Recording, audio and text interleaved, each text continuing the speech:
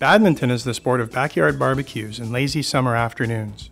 It is also the sport that might have helped mold Roger Federer into a generational tennis star, having played the game as a child. Badminton is also among the sports on the roster for the Pan American Games this summer in Toronto. And as it turns out, Canadians are pretty good at it. Canada won 3 gold medals at the Pan Am Games 4 years ago in Mexico and is at the top of the table all time with 16. At that level, badminton looks nothing like the sport you see in your backyard.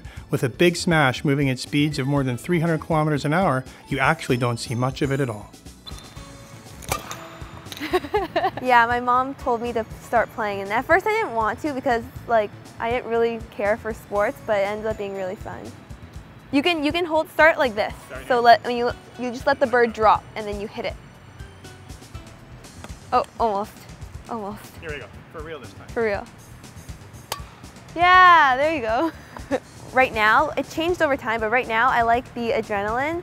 So say it's like 20-all in the third game. I like that feeling of wanting to win so bad and trying to push yourself really hard to try to get every point because it's crucial. So when I hit it down, it's a drop. So it's going in front of the service line.